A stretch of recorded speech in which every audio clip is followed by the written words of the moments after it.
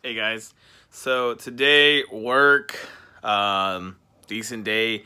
My knee's been hurting still. I've been using these lidocaine patches. That's been helping.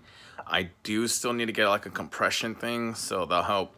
It was a good day because after I got out of work, I got to take a nap. I got off early because I was in quite a bit of pain, so I took a nap and I was supposed to help a friend go pick up her car.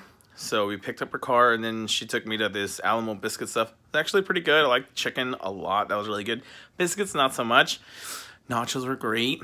And then we had some mimosas, so those were good. And ice cream, and we were just talking, just chilling, just hanging out. And it was a pretty good day. I liked it. And then we ended the day with my cousin Javi, and I got him really bad with the cake. But not only did it, when I pushed him down on it, it looks worse on media, right?